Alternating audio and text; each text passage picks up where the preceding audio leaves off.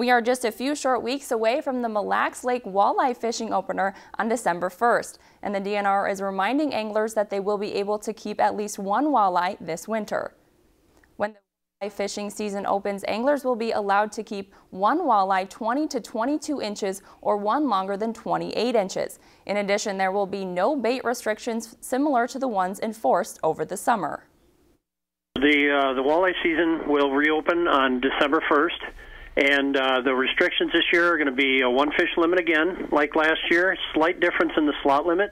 This year the fish needs to be between 20 and 22 inches in length.